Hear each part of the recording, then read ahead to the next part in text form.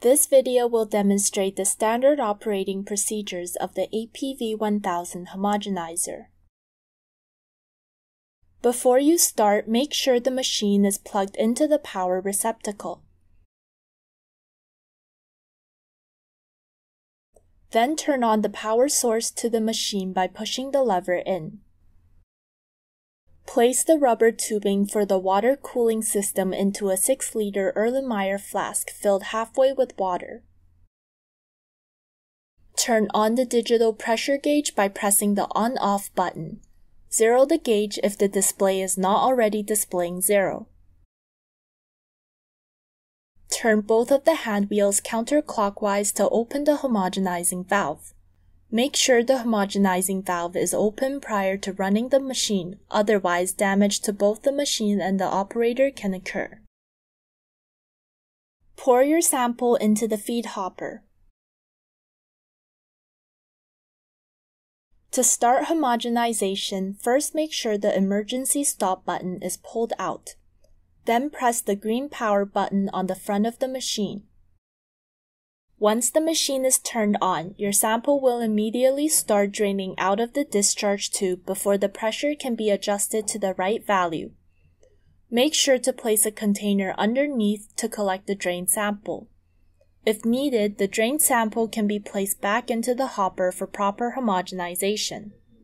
Observe the flow of the homogenizer. If the flow pulses steadily, then it's normal. If the flow pulses erratically, then it's abnormal. In this case, allow it to continue pumping in order to expel all the air before moving on to the next step. To activate pressure, turn the first hand wheel clockwise very slowly to open the homogenization valve until 60 is displayed on the pressure gauge.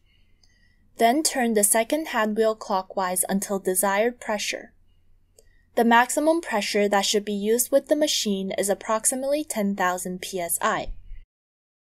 Please note, set machine pressure to around 10% below the desired final pressure, because pressure will increase during processing. Observe the flow. If flow is consistent, collect samples from the end of the discharge tube. Caution: do not ever let the feed hopper run empty during processing. When the volume of the sample is running low in the feed hopper, add more sample if you wish to continue processing. If not, disengage the pressure before turning off the machine. After sample collection is complete, turn off the homogenization pressure by turning the second hand wheel counterclockwise until the pressure gauge reads 60. Then turn the first hand wheel counterclockwise until the pressure gauge reads 0.